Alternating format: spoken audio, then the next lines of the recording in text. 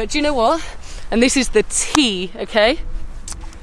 For that small window that you cannot be fucked to get out of bed, you're like, no, I can't be bothered. That window of like taking your clothes off to put your gym clothes on where it's really cold or you're really tired, you're really stiff. Yeah.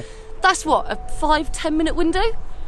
But as soon as you start running, you feel like so good for it that 10 minute window is totally worth not only the euphoric feeling of the run and the post run, then the credit to yourself of like, well done, I actually did it. And then the fitness things, and then the aesthetics things, and then enjoying your food afterwards. It's just like the headspace that goes with it, and going to bed that night feeling accomplished, all because you like started with that 10 minutes of that rough period. Yeah. It's totally worth it. Why would you not go through 10 minutes of a little bit of pain for such a good result, long-term and consistent result? So it's like, that's what I'm trying to encourage people to do, through the power of something that is free, easy, and everyone is capable of doing. Running.